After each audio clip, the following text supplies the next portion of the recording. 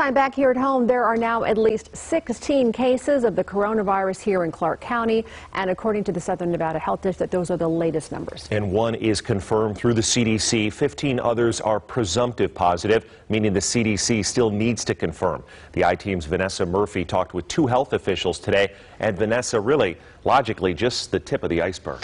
Yeah, and this isn't to spread panic. It's just the reality. The more testing means more cases will be discovered. As we've reported right now, there is a shortage of tests. We learned today the lab here is at capacity, and a medical investigator tells me he's hearing from some local hospitals and physicians. There is also a shortage of swabs and viral transport media, like those tubes used once the test is collected.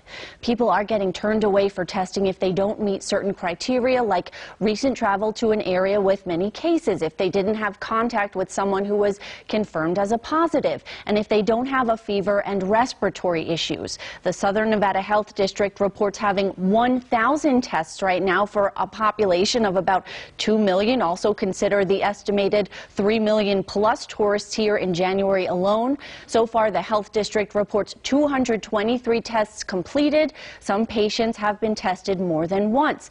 The Southern Nevada Health District is working to get more equipment for the lab here, and Governor Steve Sisolak said yesterday his office has requested 20,000 tests from the CDC. He and the health district do not know when those tests will arrive.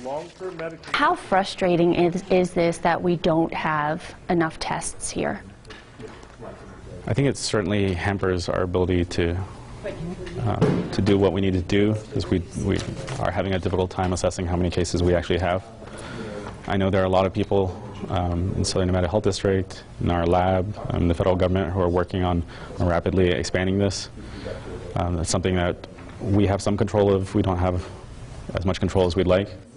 If you want a test, you are urged to call your primary care physician first, or the health district hotline, 702-759-INFO. The hotline runs on limited hours right now to 7 p.m. The director of community health tells me they are working on making the hotline 24/7.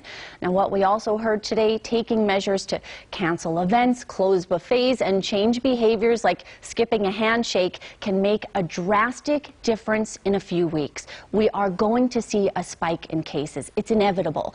Even though everyday life is disturbed, local health officials are trying to reduce the numbers of people who will catch coronavirus here.